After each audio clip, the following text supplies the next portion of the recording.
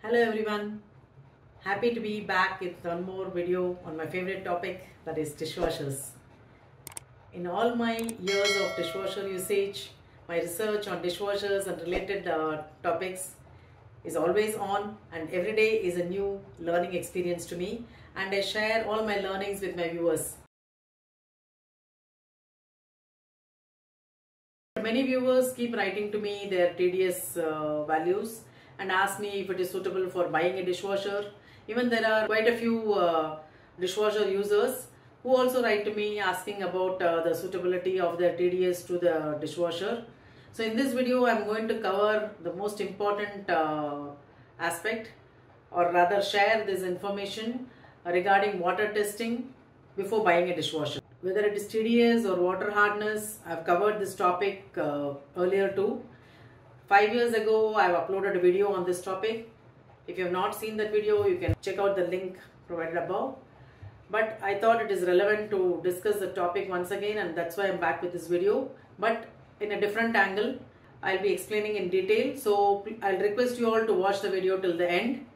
Before going to the actual explanation, if you ask me whether you can buy a dishwasher or use a dishwasher based on a TDS value, my answer would be a no. Don't buy a dishwasher by just knowing a TDS. You have to know the water hardness before using a dishwasher or even buying a dishwasher, for which you have to test your water. TDS and water hardness are two different things. What you require for a dishwasher is not TDS but the water hardness. TDS means total dissolved solids, and it's a measure of all minerals dissolved in water. Whereas water hardness is a measure of only calcium and magnesium salts present in water. So hard water causes stains and white deposits on taps, geysers, sinks, etc. So it is the water hardness and not the TDS which impacts the cleaning in the dishwasher because of the scaling and the deposits, and this in turn affects the life and durability of the machine. A few months back I opened my retail outlet to sell dishwashers. I also sell robotic cleaners. These are the two specialized items which I will be selling in my outlet. And generally people test water using a TDS meter like this. I bought this TDS meter, so I thought this will be useful for me, but I will not be going by this. I already do water testing in a lab. So after that I have done a lot of testings for my friends and other dishwasher users. And even now when anybody comes to buy dishwasher at my place, I get their water tested. So I thought this will be useful to do comparisons, and that is how I ended up with this video, because I could compare both the TDS and the water hardness tested in the lab. Though it was not a surprise for me, it was a true revelation when I saw the comparison between the two, the readings of the TDS as well as the water hardness tested in the lab, which is what I'm going to share now by showing a few examples. So let's see. So now I'll show testing of a few water samples which I have already got with me, and parallelly I'll be showing the readings of the corresponding water hardness which I got it tested from the lab.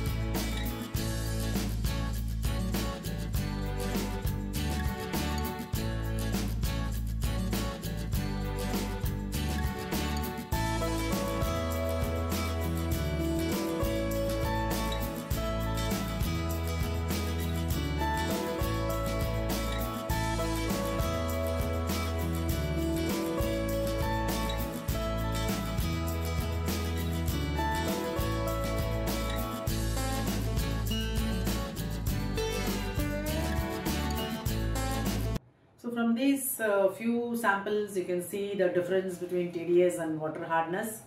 But I can't say that there is a conversion factor from TDS to water hardness. There is no formula for converting TDS to water hardness.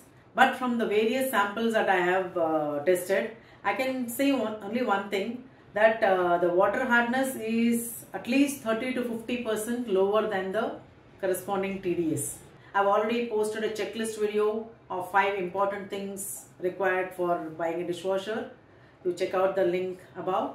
So in that, I've also mentioned water hardness. So you will be getting your water tested, or if you're already using a dishwasher, you must have tested your water, or you must be having the TDS reading. So now I would like to request viewers. So those of you who have your water tested and you have the TDS reading as well as the water hardness reading, please share it in the comment section. It will help me understand the correlation between the TDS and water hardness in a better way. So whether you are an existing dishwasher user or plan to buy one, do not test TDS. But it is better to test your water hardness from a food water testing laboratory in your city. It just costs a few hundred rupees, and it's a one-time expense, but it will definitely give you a accurate reading of water hardness, which in turn will help you readjust your salt and rinse setting in your dishwasher, and which will help you reduce the consumption of salt, rinse and detergent, and reduce the overall cost. And not only that, you will get effective and desired cleaning result in your dishwasher. Hope you find this video useful. Give a thumbs up if you like this video, and do share this video, because I think the time is not very far when every Indian household having a washing machine will definitely have a dishwasher, and this topic is very relevant to that, and it will definitely benefit all those people. So share it as much as you can, and of course, as always, I welcome your comments. Give your comments and thoughts in the comment section. I'd love to read it and reply to each and every comment. Till my next video, it's bye bye from Bhuwana. Thank you. Take care.